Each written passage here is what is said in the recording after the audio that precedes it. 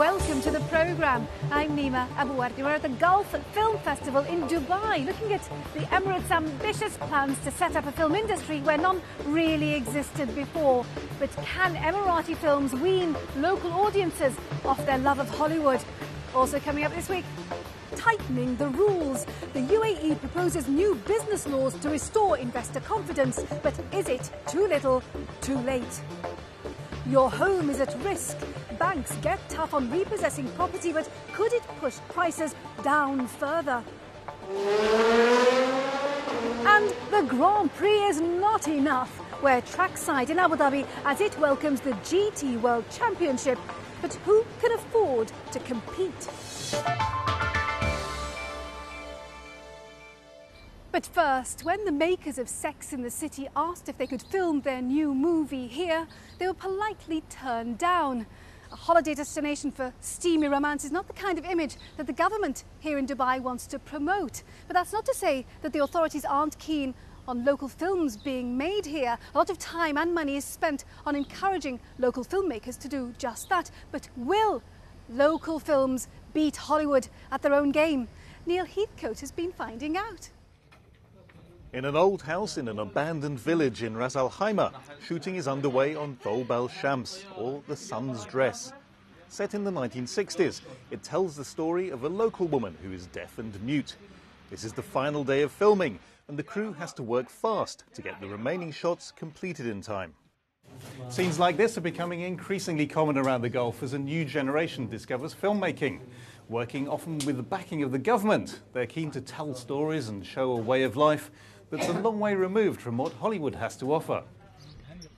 It's director Saeed Salmin's first feature film. He's hoping the human story will touch a chord with audiences around the world, but he knows it's unlikely to get commercial distribution. It's a film that will primarily be shown at festivals. It's not that I don't want to work on Hollywood-style movies, but here in the Gulf, we're trying to be creative and say something. It's like Iranian cinema.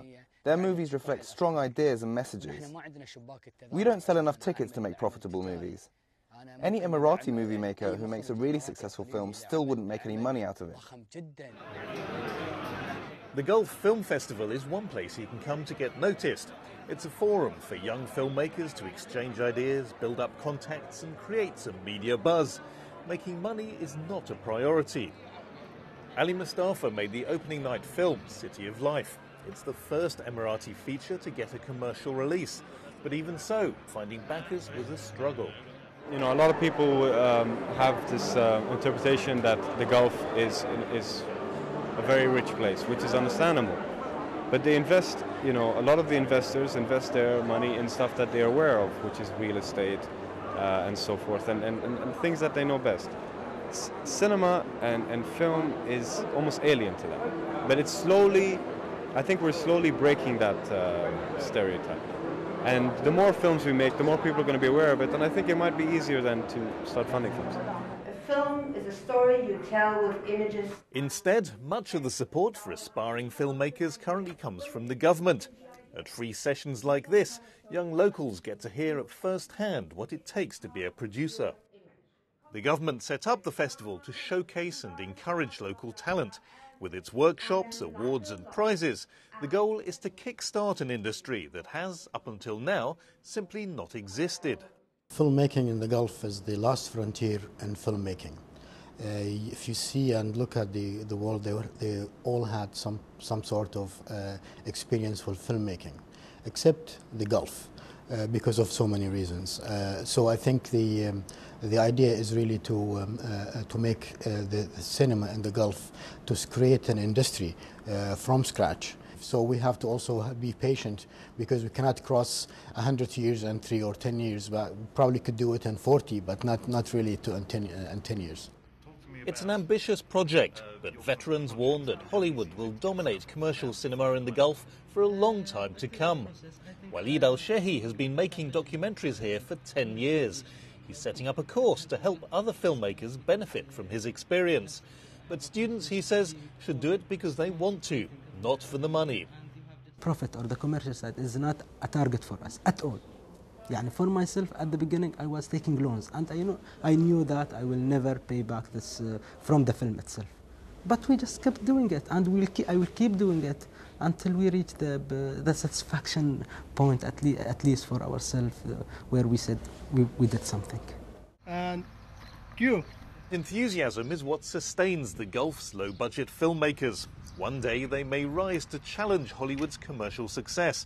But in the meantime, it's not cash, but the chance of an international profile that's got them dreaming of a brighter future. Neil Heathcote reporting there. Now, it's said that the impact of the financial crisis was so severe here in Dubai because the proper checks and balances were not in place. Investors who lost money here found that they had little legal recourse. So, in an effort to boost transparency and restore investor confidence, the UAE is proposing a raft of new business laws. But is it too little, too late? A question I put to Jawad Ali, managing partner at law firm King & Spalding. Recognizing that the laws are not sufficient is a very, very good start. Now, I am always a glass half full type of person. I see that as a very, very good, signal from the government. What's to say that the new laws will be any good? We actually don't know the answer to that because these laws are being drafted behind closed doors. They're being drafted by, the relevant authorities. There is limited input from the private sector and the international community or international investor community. Of course, I think the government has a dialogue with investors, has a dialogue with the private sector, and takes note of what people are asking for by way of change. But it remains to be seen how much of those views will make it to the final draft of these proposed legislation. But it's not just a case of finding out what people and businesses want. You can already see that. There are two systems working in tandem here. You've got Dubai proper, the courts that work in Arabic, where it takes years to get things done. Then you've got DIFC. It's an English language medium, and it appears to be working very smoothly. So why not just implement what happens there in Dubai proper? I think part of the proposed legislation is going to be taking the experience of the DIFC courts and arbitration and mediation center and exporting it out of the DIFC to Dubai proper. What we're hearing is that the new legislations are going to even allow more companies that are outside the DIFC to avail themselves from that system. But what if the new laws are not deemed sufficient or the right thing by investors? What can they do? Every single investor investing anywhere in the world wants to know with certainty what would the outcome be. He or she may not like that outcome, but at least they need to make a calculated, educated decision about their investment. If the new laws enable the creditors to have some comfort to perfect their securities, it will go a long way. It would be really, it'd be a new beginning for the Middle East, led by the UAE. Jawad Ali of King & Spalding speaking to me earlier. Now, the UK's Royal Bank of Scotland got into so many difficulties that it had to be nationalised. And as it restructures, it's looking to sell its operation here in the United Arab Emirates. Philip Hampshire finds out who would want to buy a second-hand bank. To get an idea of just how many banks there are here in the Emirates, all you have to do is come down here to Khalid bin Al Walid Road. In fact, if you ask most people, they wouldn't even recognise that name because they generally refer to it simply as Bank Street. And it's easy to see why. In fact, if you simply stood here, closed your eyes and swung a stick around over your head, the chances are you'd hit 3 or 4 banks in the process.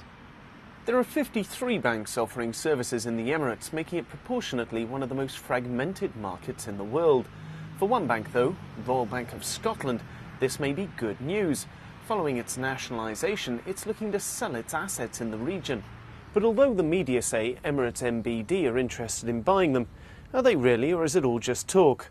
Without being rude to Royal Bank of Scotland, the assets probably aren't that attractive. What are we looking at here? You'll be looking at a mixture of corporate finance, trade finance, and some retail banking assets. they're to an extent 10 a penny. It's a question of who here believes they can push those assets, sweat those assets and make more money out of them. Unfortunately, of course, the economic situation in the United Arab Emirates at the moment is such that trying to sweat those assets a little bit harder is going to fall down because there's not much you can do with them at the moment. Of course, there's more to this for RBS than simply selling off a unit to get some cash. It allows them to retreat a little from an international strategy that wasn't entirely working out. If you were to have an account with the Royal Bank of Scotland in, say, Swansea, in Wales, and then move to Abu Dhabi, and try and go into a branch of the Royal Bank of Scotland in Abu Dhabi and take out some money, they'd tell you they simply couldn't do it. It's simply not possible for most banks to talk to one another in the internet age. It's not just RBS that has this problem either. Most of the international banks do. Tim Searle is CEO of wealth management advisor Global Eye. With operations in Europe, Asia and the Middle East, he has to deal with multiple banks all the time. For example, our operations in Singapore, we use a completely different banking operation to that we use offshore and that we use here in Dubai, purely because the benefits outweigh doing that and opposed to trying to stick with our existing banking partners. There could be legislative issues, there could be sort of facilities that are not available, it could be a pre-requirement for setting up operations in a different country. Ideally, you're absolutely right, and that wouldn't it be just have one bank that can cater for everything? There's a number that purport to do that, but very few that actually do. One of the financial institutions that's been listening to its customers is HSBC. Their brand HSBC Premier claims to offer the first truly international bank where your account can be fully accessed anywhere in the world in any Premier branch. But what is it about international banks that it's taken them so long to allow international banking? Well, I think like many things in life, you know, the devil's in the detail and things aren't always as easy as they might appear. You know, when you're dealing with 82 different countries, you're dealing with different regulatory environments, you're dealing with different systems from perhaps different organizations or regional or geographic locations, connecting all of that together is actually a massive infrastructure investment, and it does take time, it takes significant investment. But I think what we're seeing is it's well worth that investment. Right now, HSBC Premier is only available to those customers with $100,000 invested with the bank. Of course, the history of financial services tends to indicate that a product that right now is only supplied to the wealthy, because of competition, in a few years' time, will be supplied to absolutely everyone. Philip Hampshire reporting there. Right, we're going to take a short break now. When we come back, all in a spin. The GT1 Championship kicks off in Abu Dhabi. But who can afford to compete?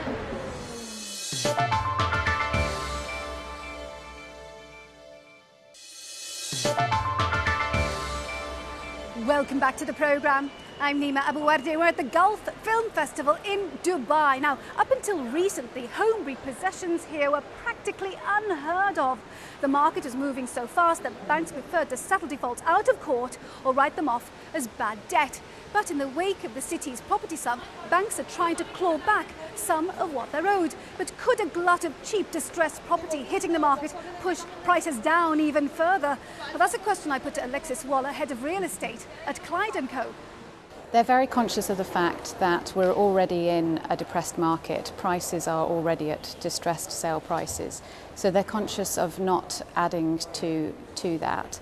They're also looking at other options, perhaps restructuring loans or looking at other forms of security that they hold, because we have to bear in mind that often the value of the mortgage is higher than the value of the property. So it might not even be in the best interest of the bank to go for foreclosure straight away. They'll look at other options. So can you tell us a bit more about this new mortgage law, the detail of it? We have certainty in terms of that we have a law. Before that we didn't, so any mortgage case was treated in the same way as a civil matter. It went through the courts, could take 1 or 2 years, could be expensive. We now have a procedure that goes straight to an execution judge, so there is process for foreclosure. An attachment order is made and then the property can be sold at auction by the land department. Your community of professionals, how did you react when the Barclays case came to be?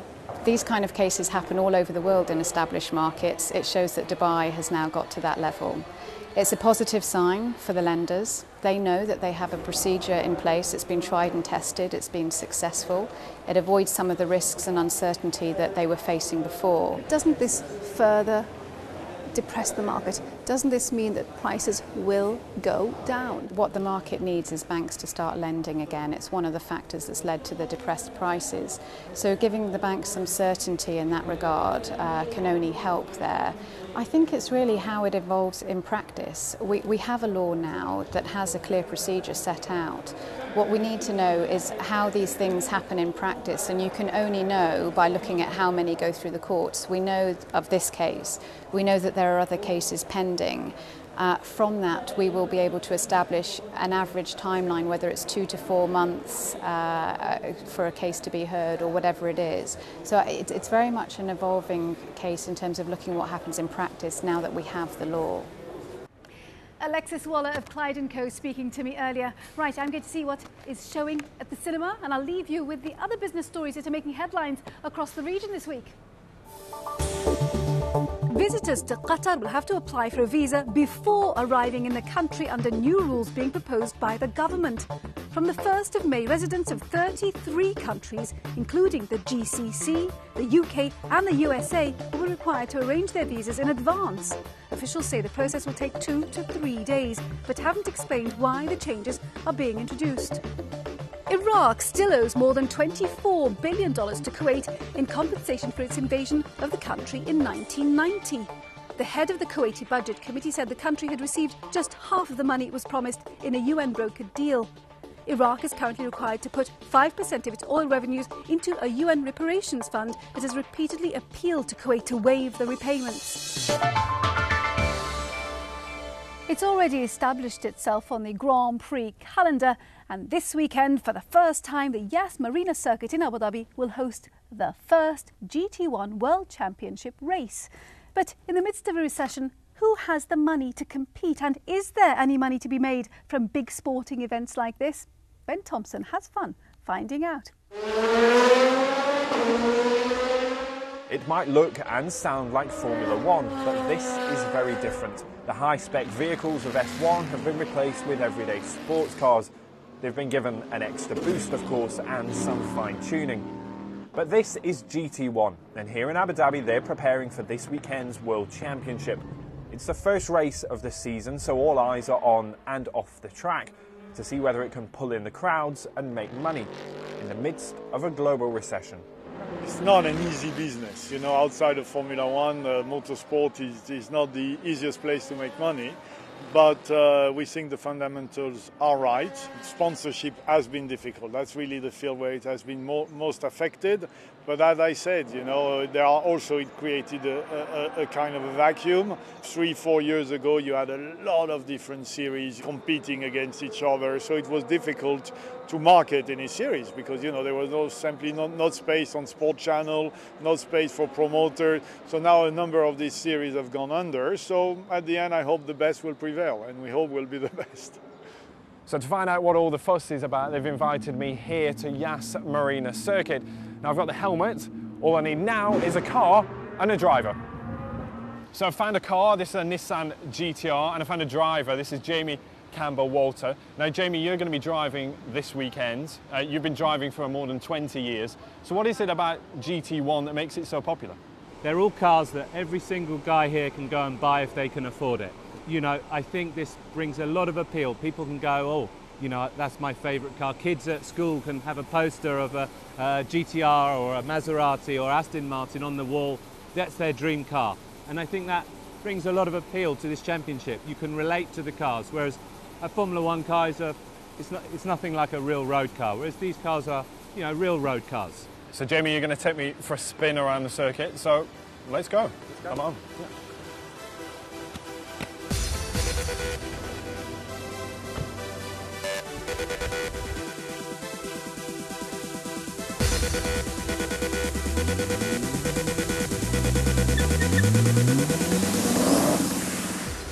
But of course, whilst it's good fun, it's also big business.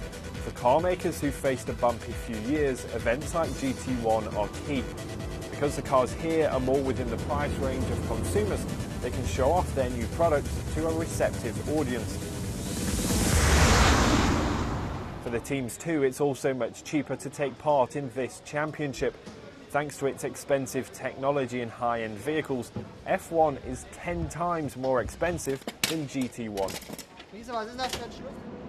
But take a look around and there isn't much local involvement. Whilst it is an international sport, all the brands and teams here are from overseas. So there are now calls to nurture and develop local talent too. Where's the local driver? Where's the Arab driver in Formula One? And so in order for that to come true, we have to give them a way in which they can train, get the experience and start on the ladder, on the career ladder to Formula One. And the GT1 World Championship starting in Abu Dhabi is terrific news because it creates all sorts of incentives and interest, because for motorsport to work you have to have spectators. If you have spectators you have sponsors. If you have sponsors then racing drivers can go up the ladder, because to get to Formula One it's 10 years of hard work and probably about $10 million. And that doesn't come from dad. That comes from sponsors who are willing to support the ambitions of a local driver. So back on track, final preparations are underway for a weekend of racing. Of course, the championship has some tough competition, not least from the industry heavyweight Formula One. But it could find that in the wake of a recession, a low-cost alternative to F1 could be just what the market needs. Ben Thompson racing around Abu Dhabi there. Well, our time is very nearly up. I do hope you've enjoyed our programme. But before we go, let's see how the region's main markets finish the week. And remember, we'd love to hear from you, your thoughts about the programme and about any stories you think we should be doing about where you live. The email address is middleeastbiz@bbc.co.uk. Now, next week we're in Lebanon, which is hosting its first motor show in 5 years. Can the world's car makers convince buyers there to ditch the second-hand car market and splash out on a new set of wheels? Until then, from me, Nima Abu Arte, and the rest of the team, thank you for watching. Bye-bye.